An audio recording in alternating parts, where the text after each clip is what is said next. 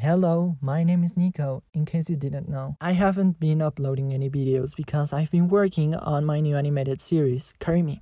Anyways, have you ever played a video game or watched a TV series or a movie where there's a specific food that's so tasty looking that you want to try it yourself? Well, I have. And it's really a shame because you cannot go to a bakery and expect them to casually be selling a Minecraft cake without having to make a special order or something.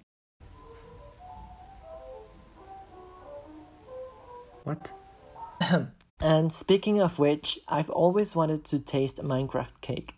So I decided to bake it. And before baking the cake, I did some research using YouTube tutorials, and one of the things that I needed was fondant. Fondant is basically a sugar paste topping to decorate the cake. For this Minecraft cake, the fondant colors I needed to decorate were red, brownish yellow, and white. Of all the days I could have made fondant for my cake, I decided to do it before going to a New Year's Eve party.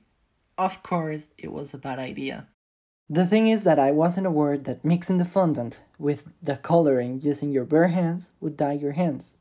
So, yep, I had my palms dyed bright red. I tried washing my hands a couple of times before leaving, but I just couldn't remove the coloring. So, we went to this party. I'm pretty sure that nobody noticed, but it felt pretty uncomfortable to have my palms painted bright red and having to be greeting everyone. The next day, I just took a red velvet flavored cake mix from the kitchen and I baked the cake in a square baking pan. Everything was going okay. Nothing could go wrong, right? Right? Well, it all came down when I tried to flip the cake. I wasn't patient enough for the cake to cool down, so I just flipped it, and the cake broke and cracked. It was sure a mess, and I was panicking. But then I decided to gently push the broken pieces of cake into the main thing, and it worked! The last thing I had to do was to roll the fondant and then place it on top of the cake, and that was it, I was done. So here's a photo of the final product.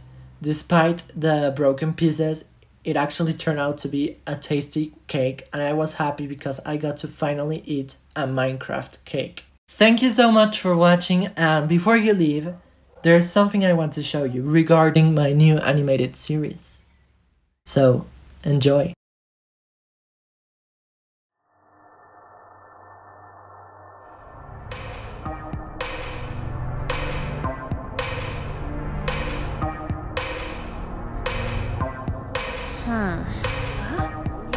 Where am I?